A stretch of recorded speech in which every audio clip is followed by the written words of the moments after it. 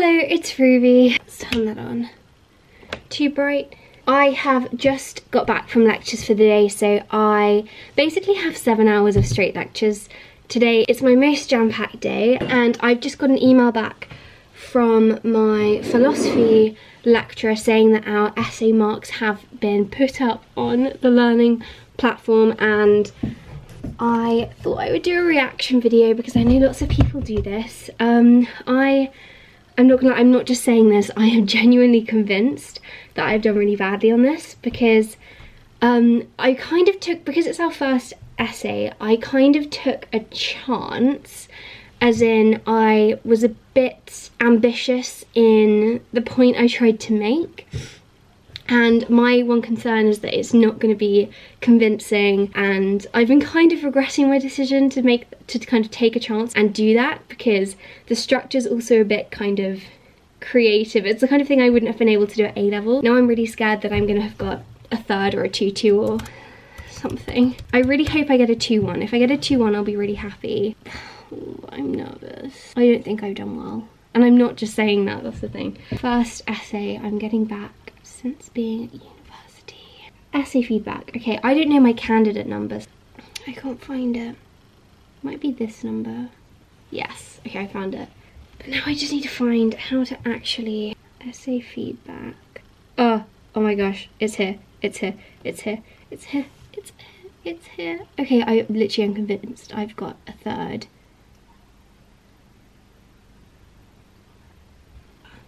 It doesn't matter though.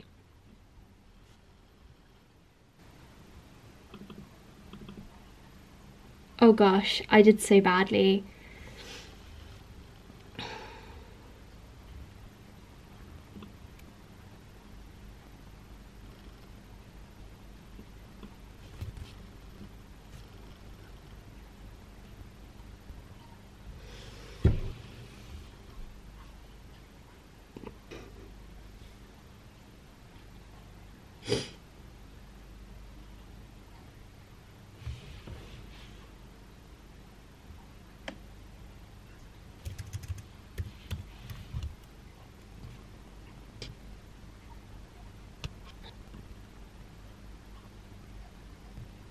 You know when it just feels like a complete waste of time?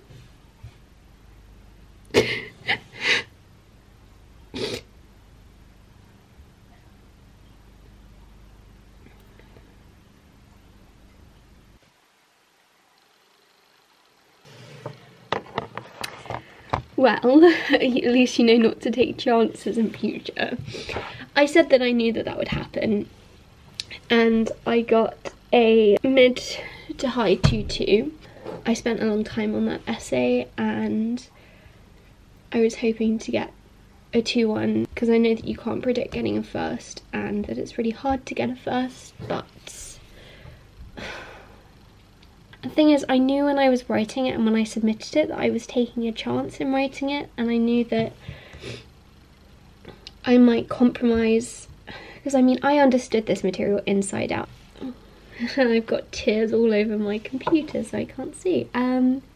Yet the essay is not forwarding a clear argument, and due to that the essay structure is suffering as well, and I kind of knew that that would happen. I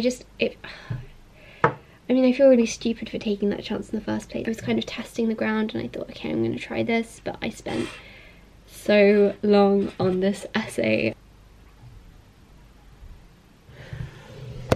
Doesn't matter. It's okay. I mean, we're told at the beginning of the course, and we're warned at A-level too. At school, it's not the same as at university, but still that's very, very disheartening to see on the first essay, because it kind of sets you up not on the greatest feet, but that's fine, because there's always another chance, and I'll learn from this, and I'll know what kind of things, because they've given comments and tips for improvement, which is really useful, and I know that I'm going to be able to hopefully improve from this, and hopefully then I can get a high 60 or 70 on my next essay, but we'll see. Okay, so it's currently Thursday. I basically had 2 days for my result to sink in, and I thought that it would be useful for me just to provide a reflection now, because I was quite emotional, as you could see, when I was opening the results, And I've been really playing it over in my mind whether to upload this or not, and I wasn't going to. I filmed it and I thought, oh my gosh, no way am I putting this on YouTube. But then I thought about it more deeply and I realised that that's the exact kind of video that I do need to be sharing, because everyone experiences failure, everyone experiences getting bad grades, getting bad marks, and it's not fair of me to not share that with you. At school, I wasn't used to getting bad grades, and they always say that it's a massive transition going from A-level to going to university, in terms of you're not going to be able to get 90% on a test. And that's really, really hard to hear, because I like to get those kind of marks and it makes you feel good to get those kinds of marks and you work hard to get those kinds of marks. But I've been thinking about it and I really am trying to keep this in perspective. It's my very first essay which I have written and submitted at university level, and I did intentionally experiment with it a bit. I know that there are way worse things which could have happened, and I know I could have done worse on that. I said before I'm gonna get a third, and I didn't get a third, so at least I didn't get a third. Yeah, so not entirely happy, but it's fine.